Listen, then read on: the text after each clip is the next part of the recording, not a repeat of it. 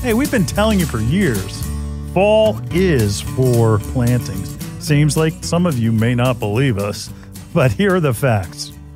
First of all, plants love warm soil temperatures and cool leaf temperatures. The cooler the ambient temperature in the fall, it doesn't bake the soil like the summertime and encourages roots to grow and anchor in the soil. That is probably key. It's all about the roots that grow in the fall. What about watering, Julio? Do you have to water as much in the fall? No, you have to water less. We don't have that intense, dryness that we have in the summer. That's right, and it's a natural rainy season followed up by winter where plants are somewhat dormant, and then another naturally rainy season. So you kind of get two back-to-back rainy seasons so that it can keep those plants growing. The only thing in the winter that you really need to worry about is that the winter burn some plants get, but it's generally they have happy roots and they grow out of it. But I tell you, it is the absolute best time.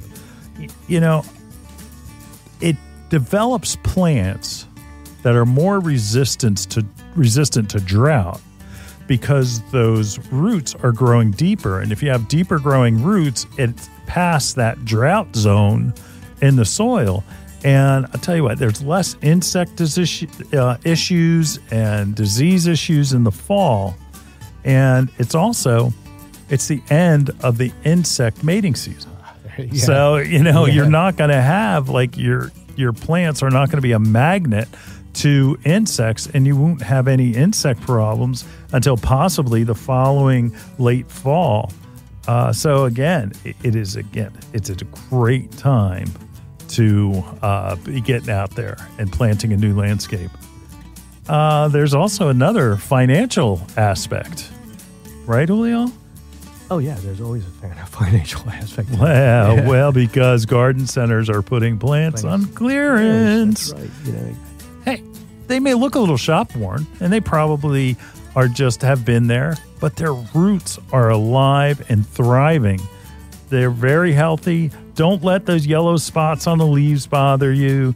The amount of sunlight is declining, and the leaves are starting to change color, but the plants themselves are super healthy because their roots are healthy. It's a great time to be outside too. Putting on, it's nice today. It's a beautiful day today, but having a hoodie on and just being able to work outside or light jacket, it's a great time of the year just to be outside. You're not going to be sweating to death and really hating life because you're melting.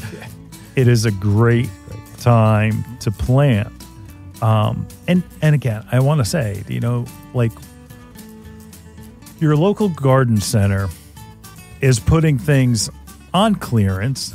Don't beat them up. I mean, I'll never forget.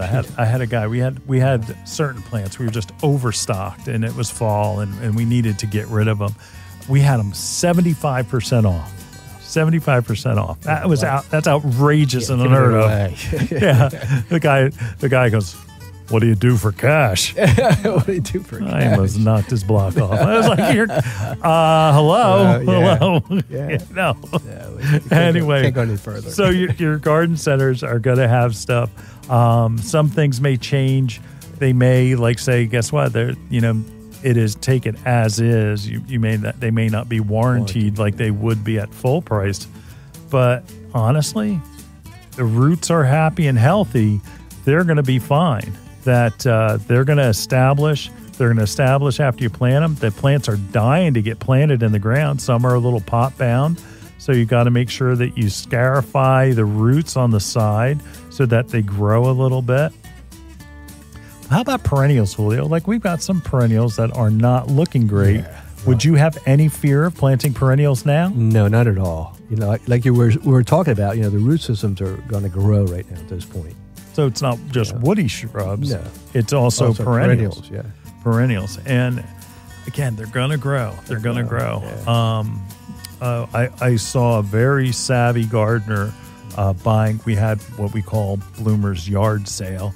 and we had some plants in there, and that she picked up all of those early, I guess it's late winter, early spring flowering plants that were kind of leftovers, and the hellebores. She was picking up the hellebores. And what was interesting is like they go somewhat dormant in the summertime, but unless they're in the shade.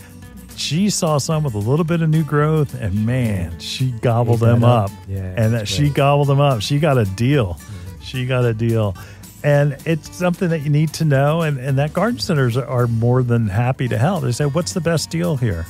What should I not miss? Should I wait till the spring to buy this, or should I buy this now?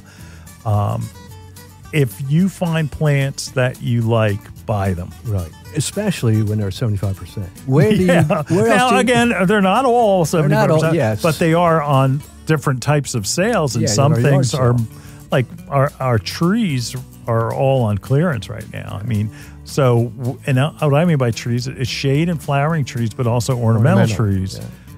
Dwarf Japanese maples on sale. Bloodgood maples on sale. We have, I'm keeping my eye on and thinking whether it's going to end up in the back of my car or not. But there's a coral bark maple that's on sale. That it's like, wow, it's tempting, huh? It is tempting, and it's one of those plants where it doesn't have many leaves on it, but the coral bark's there, and the roots are healthy, and it just all the way through. And there's some of those bizarre plants like that Eskimo Kiss, a type of maple. Again, go to your local garden center. You'd be surprised what you get. This year seems to be a year where people, let's just say, took a little time off from their spring landscape needs, but I tell you what, you can come back. Get out to your local garden center and take a look around. It's like we just got through Labor Day and furniture sale, Labor Day. It's that same type of sales going on at your local garden center right now. So get out there and take a look what they've got. Oh yeah, it's exciting, isn't it? Yeah, have you been putting up a hedge? Now's the time. Now is the time.